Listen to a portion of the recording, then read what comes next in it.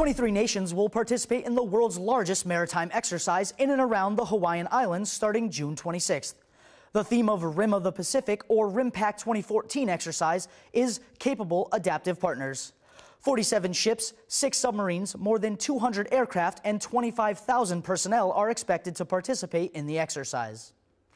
The deadline to submit your Seaman to Admiral or Stay 21 application for fiscal year 15 is July 1st. Stay 21 is a full-time undergraduate education and commissioning program open to enlisted personnel of all pay grades and rates. Last year, 50 of 310 board-eligible Stay 21 applicants were selected. To find out more information on this program, visit the Stay 21 website. Read more about these stories at Navy.mil. From All Hands Update, thanks for watching.